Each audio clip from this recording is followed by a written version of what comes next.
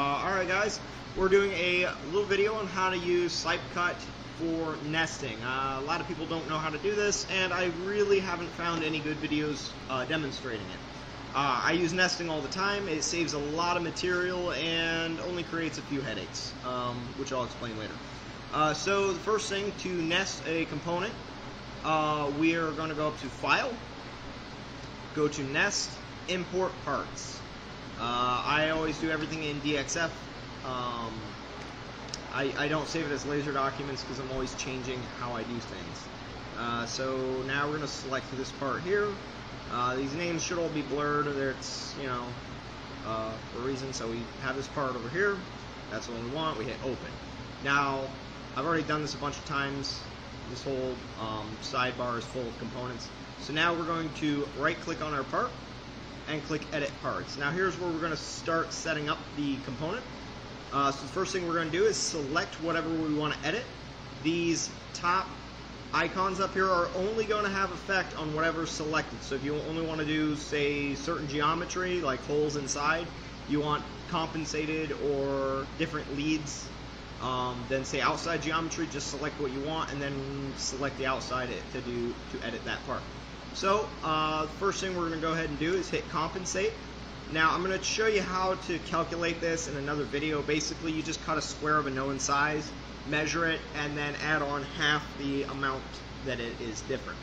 I'm going to check all expand. You can do inner mold, shrink, outer mold, expand, but for certain configurations of the way I do things, that doesn't work. So I select either expand or shrink depending on what I'm doing. So outer geometry, we expand.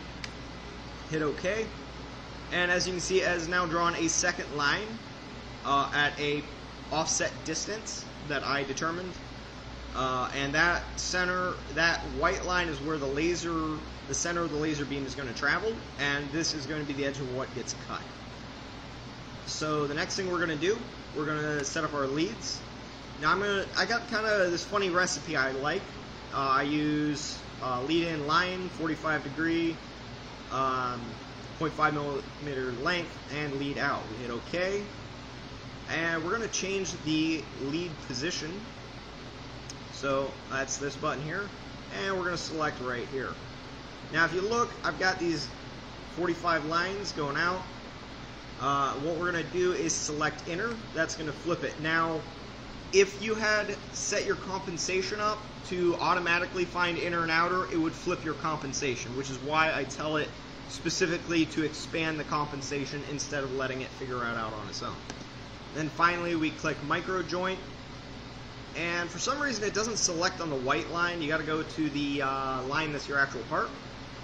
Select in between these two, and I like 1.4 millimeter. Now what this is going to give you is about a 0.6 millimeter gap in between here, and it's going to start the laser inside of the part, and then it's going to end inside of the part. So it breaks off clean. Well, it's not perfect, but at least the spur isn't sticking out, which will throw off dies and tooling. Your choice on how you want to do that. But now this part is set up, so we're going to come over. We're going to select how many we want, and I want 500 of each of these parts. Check the little boxes that we want them. Alright, so after you have all of your parts, your part numbers figured out and dialed in, you can go ahead and click this button over here that looks kind of like a puzzle piece. And you're going to go, in this case, selected parts. And I use standard plates. In my case, they're 1215 millimeter by 1215 millimeter, which works out to about 4x4. Plate thickness, plate material, really doesn't matter. So now we're going to look at part gap. That's the space in between the components. 3 millimeter works for me and my thin material. Plate margins, 4 millimeter. That works because that's about the width of the laser dot for setting up. So it's good to have a decent margin on there. I'm letting my rotation angle be 90. You could do 45, 180, and then this is do not rotate in Chinese apparently. 90 works. 45 starts adding more potential options for how it can rotate a component, so I would just like to leave it at 90. Auto optimize, I'm not actually sure what that is exactly. Remnant will cut the sheet off. Be careful with that. If you set your sheet sizes wrong, it will cut off the sheet, so be careful with that. I've used it a few times. I don't use it too much though. Usually I'll just cut it off with a pair of shears. Max co-edge number, but I don't have co-edge on because my parts are fairly, they require a high level of accuracy. If you have co-edge, it really doesn't use your compensations, so I don't like using it. You can if your parts don't need much accuracy, but then why are you running a laser? Okay, so we're going to hit OK, and it's going to start arranging the components onto sheets. And so a few little notes while we're waiting. The limit on how many components you can nest is 999 per component. So if you're doing more than that, you might look into either doing batches of components or using an array copy if the part is, well, so small that you're making that many. The other limit is you are limited to 20 sheets. That is regardless of the size of your machine. So on a little 4x4 like this one, it does start to become a little bit of a problem. Okay, 2,100 pieces, 2,144. That does not seem like the full number of the components I requested. So I think I hit the limit of how many parts I can do.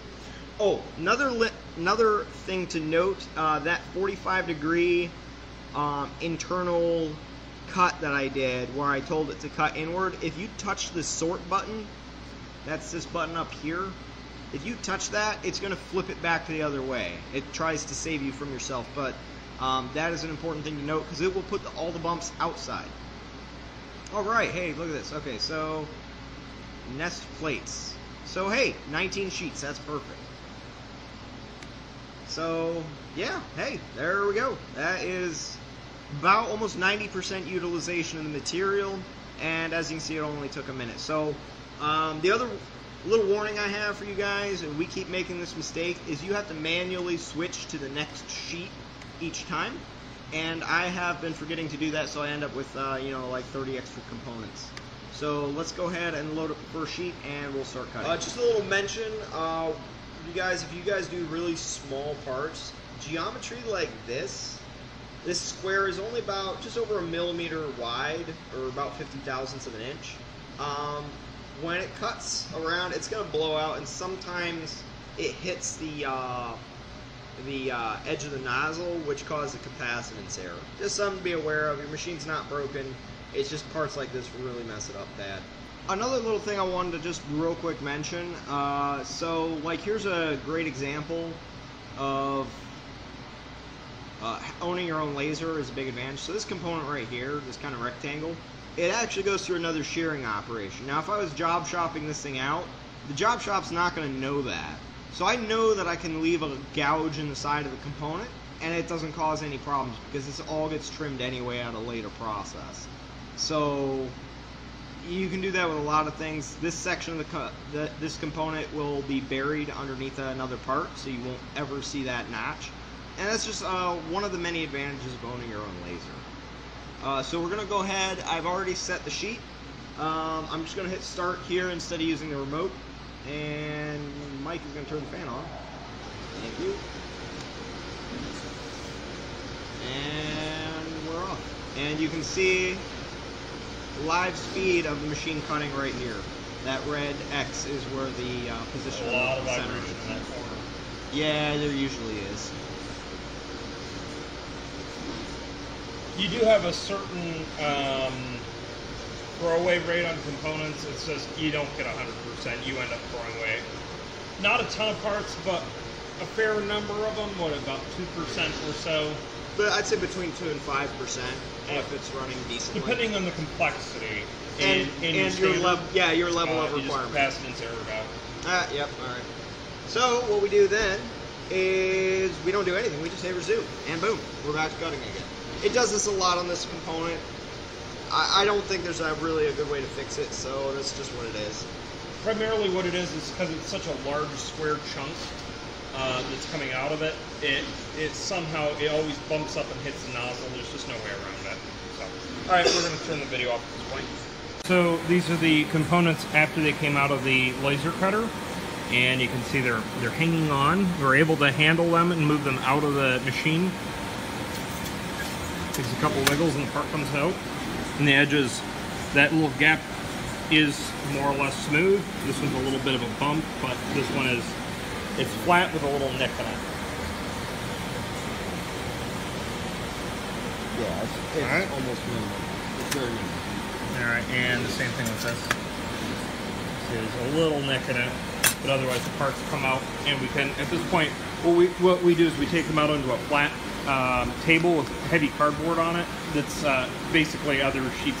This is 16 gauge underneath it, a stack of it, so that you can get the sheet nice and flat and wipe it down to get the cutter dust off of it. Flip it over, repeat wiping, getting the cutter dust off, and then break all the components out and stack them. And as you can see with the nesting software, it generally goes from largest part to smallest. So this is the biggest component that we have. So it fills the sheet as much as it can, and then it fills in the edges with the next size down that it can. And as you can see, right, where was it? Look through the camera. Right here, it couldn't get one of those other parts on, so it put one of these smaller pieces in. And here's another little note. Even if you got your stuff dialed in really well, you should still expect occasional bad parts. This one's going to get put in the reject bin, and then we'll add it in at the end on the final sheet. Anything else? I'll just show the problem there. Yeah. You can see that's not ideal.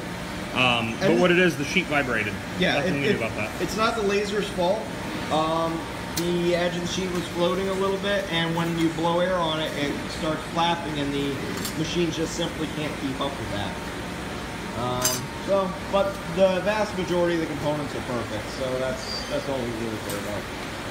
Alright, we've just finished cutting our first sheet. We've reloaded the machine with a new sheet and set its location using the remote control. Now this is very important to remember to do every time, is to click to the next sheet. Now if you're not sure if you've already done this or not, go ahead and click to the next one. If this stays white, it hasn't been done yet. So just keep that in mind. As a note that I should have mentioned earlier, when you're setting up your parts, you don't set up your feed rates and your speeds in that screen.